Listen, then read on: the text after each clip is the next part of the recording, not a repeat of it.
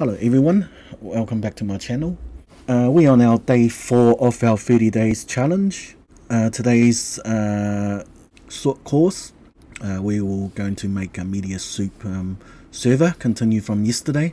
We've set up a WebSocket server already, so today we're going to do set up the config file for Mediasoup and create our worker, and we'll start it up and see if everything goes normal. Okay, that's our today's job. And by the way, my name is Jason, and if you haven't subscribed, please subscribe to my channel. And I mainly do WebRTC tutorials and maybe some Golang and JavaScript stuff as well. Okay, so if you haven't subscribed, subscribe to me and join this 30 days challenge. All right, enough talking, let's get started. So what we're going to do firstly is open up our project we left from yesterday, which is this here. Okay, first thing we're going to do is we're going to add our Mediasoup package. All right, so we want Mediasoup. Okay, let's add that with yarn. This is going to take a while. Okay, I will pause the video and we'll come back when this is done. Okay, looks like we're all done. First thing we're going to do is we're going to add that debug thing back onto our starting script, if you remember that, so we can see, you know, all the debug Mediasoup does give us out of the box, I should say, and so we can keep an eye on what's going on. Okay, so it's basically debug equals Mediasoup colon and star. Okay, that means anything. All right, and then next thing we're going to do is we're going to go and create a config file. Okay, we'll just create it here. Let's do it config ts. Okay, and let's import import the OS. Okay, so this is basically for it's a Node.js package, so we can check how many CPUs or how many threads we got our CPU is running, or not threads, how many core, okay, we're running. We will need this in a second. Okay, and then we go export cons config. Okay, we will, this is for when we start our worker, it's like a configuration file for Mediasoup. Okay, I'll explain it to you one by one. Okay, the first one is listen IP. Okay, we'll use zeros. Okay, so we make sure we can get into it, like hit it, and then listen port. Okay, port number 3016. Okay, we won't bother with SSL, okay, for this purpose. Okay, we will do that in a and probably in a future tutorial, but not this one. We're not going to bother with SSL because we're only going to test it locally. Okay, and the next object we need to make is the Mediasoup, the actual Mediasoup object. And what we're going to do here is num workers. Okay, which is the workers in the object dot keys, and now we're going to get use of our OS package library. We just import it, and this is basically we're checking the CPU length. Okay, how many cores we got running on our server or our computer. Okay, that's what that is. How many workers we're running. Okay, and then what we're going to do is we're going to define the worker. Oops, I think it's no, it's not capital. Worker.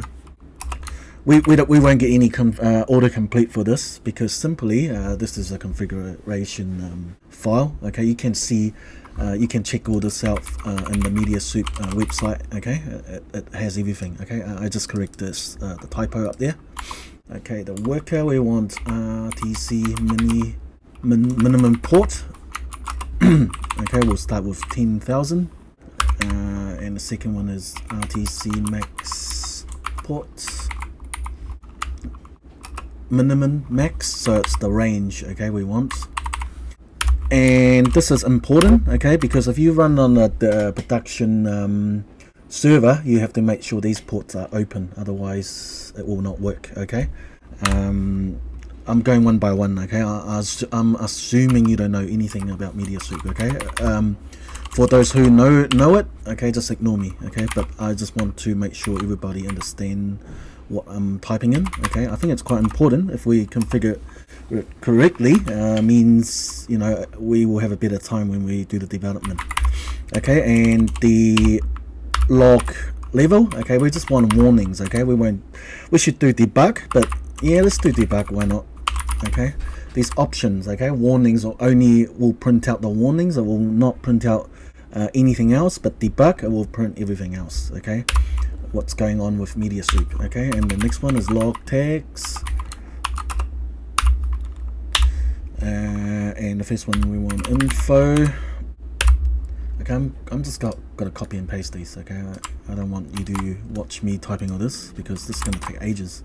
Okay, so basically we want these logs, okay, because these are important logs we want to see. DTLS and, you know, the SRTP, we just want to see these logs. Okay, that's what we want to see. Okay, and now we're going to type this as worker log tag. Okay, we need to import this, which VS Code will do that automatically for us. Okay, so we're done on this worker.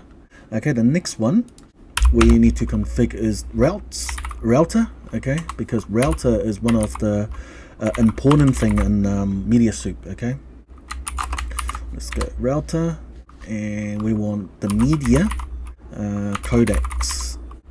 Okay, and we config codecs, and this has to be an array. Okay, we put in an array, and now we're basically defining the what kind of codecs we want to use. Okay, I'm going to type it in, and you probably know after typing it in. Okay, kind and type.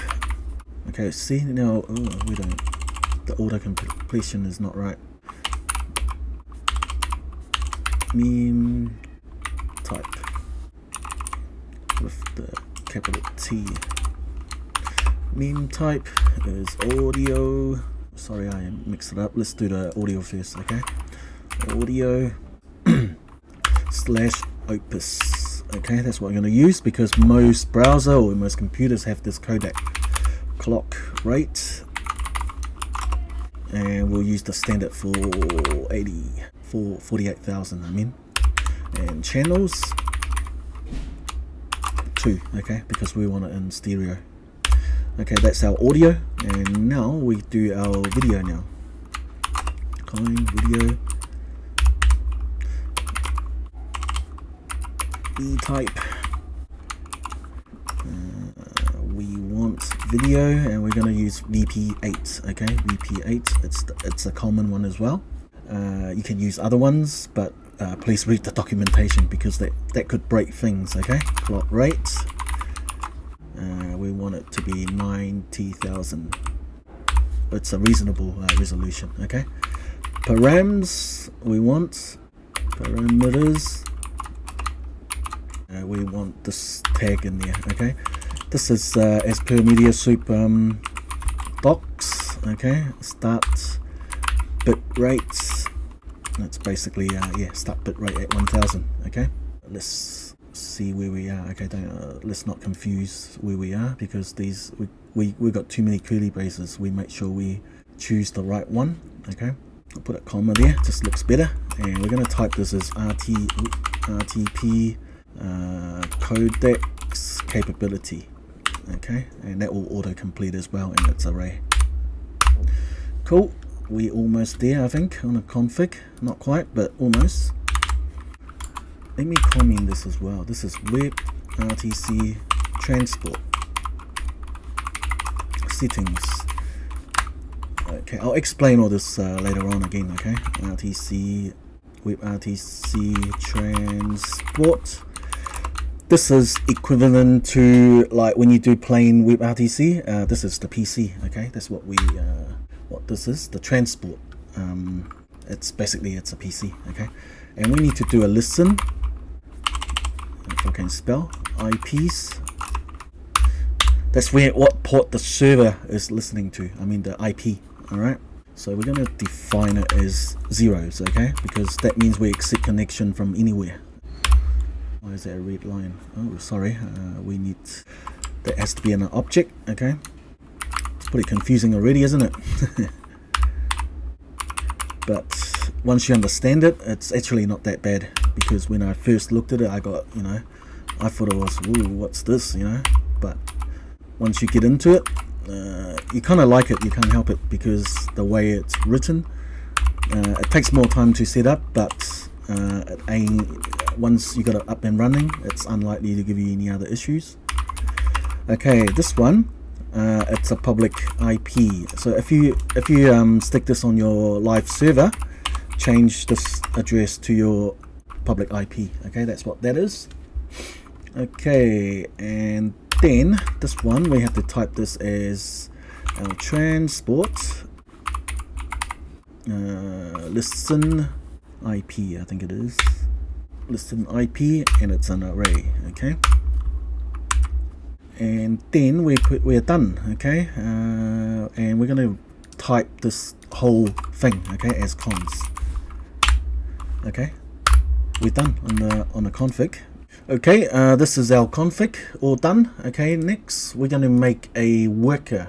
Okay, this is how we start up Mediasoup. Okay, we'll put it in the library folder. Okay, that's where we're going to put everything. Okay, I think it's quite important, how you organize your files. It looks a lot better. Okay, let's get started. Okay, so firstly we need to import Mediasoup. Anything as Mediasoup from Mediasoup. Okay, and we need to we'll import the types later, okay, as we need it. Okay, we'll import our config though, the config we just done from .config. Okay, the two thing, we just need to bring in our config. Okay, we'll have to do some what do you call it, it's kind of types. Okay, cons worker, oops, array, and we're going to type this. Okay, and this is equals an array. Okay, the first one we need is worker and worker. Okay, we need to bring that in from Mediasoup. Worker, don't know why the autocomplete didn't work. Okay, let's do that ourselves there. From Mediasoup library types. Okay, and we want the worker. We'll bring in the router as well. Okay, because we need that as well. The worker is worker and router is router. Okay, basically this is our worker. We've got the worker and the router. It's an array. Okay, and then we're going to go next. We're going to make a variable here, Mediasoup worker index equals 0. I'll tell you why we do this in a second. Okay, when we get to it, it's kind of hard to explain to you right now what this is for. Okay, bear with me. We're going to create a worker. It's an async function. Okay, let's see. Sorry, should be create worker. Okay, this is a function. That's what we're going to call from our main function. Okay, and now we're going to do another one called worker. Sorry, I missed one. Await. Okay, Mediasoup. Now we start using the library create worker. Okay, log level. Basically, what we're doing here is we're configuring the worker with our config file. Okay, Mediasoup. Okay, this is from here. Okay, where is it? Mediasoup. What's this one? Worker. Okay, the first one is worker. Log level. Okay, so we're setting this, configuring this worker with the log level from our config file. Okay, that's what we're doing. Where is log level? Mediasoup. Okay, hold on. I'll just try to figure out log level. Okay, let's try to show you where it is. Okay, right here. Okay, so that's debug. That's the reason why we created this, so we don't, so we're organized. Okay, that's the reason. Let's go back to it. Okay, the next one we need to do is log tags. Okay, see, we're using TypeScript, so we get the autocomplete. So we get into our config again under the Mediasoup worker, and we need to put in the log tag. Okay, That's why I choose to use TypeScript, because imagine using JavaScript, try to get all this right. You can, but it's quite difficult. Okay, minimum port. Once again, okay, we're pulling that out of our worker dot min port. Okay, and the next one, RTC max, TC max port. Okay, config dot mediasoup dot worker dot RTC max port. Okay, we're done. Okay, on that one.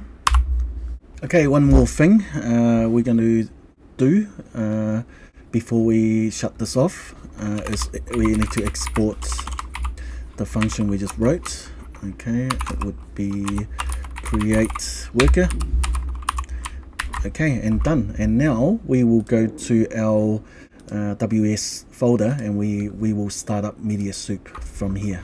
Okay, you could put it, you know, somewhere in the main, but I think it's more tidy like this. So basically the flow is we start the WebSocket, okay, we start up our Mediasoup, then we start listening our WebSocket server. Okay, that's the flow I think works best, but you can other places if you like.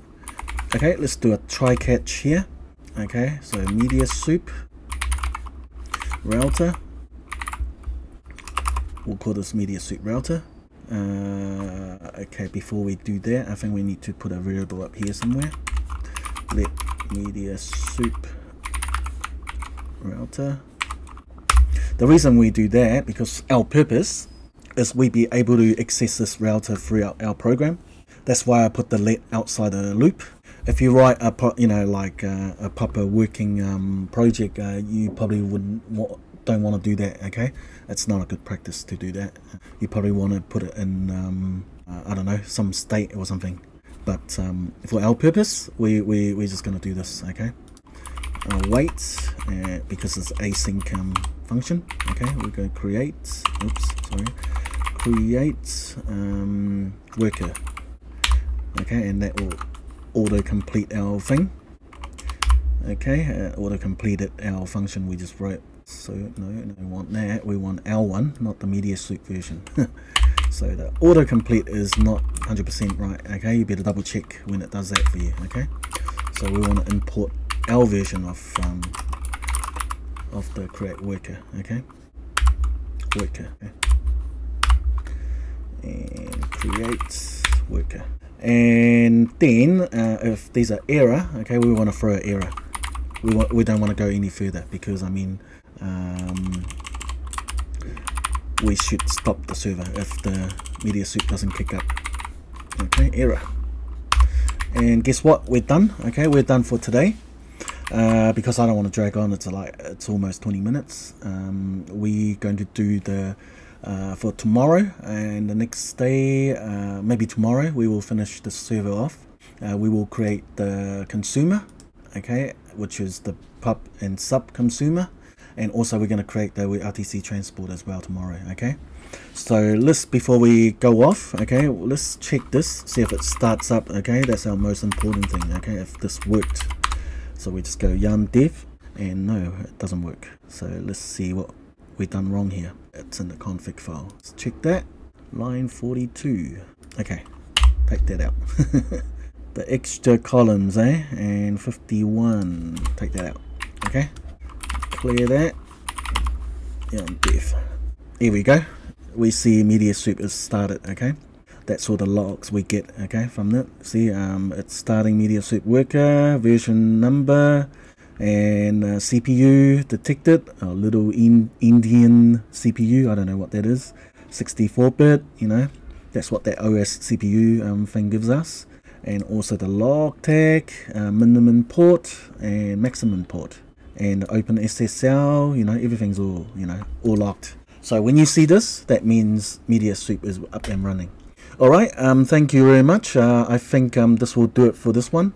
And thank you very much for being part of it. So if you haven't subscribed, please subscribe. There's many more coming in the next 20 odd days. Okay, and even finish this challenge, there will be many more this type of tutorials. Alright, and if you consider support me, please click my Patreon link and be a supporter. Alright, thanks very much, and we'll see you tomorrow.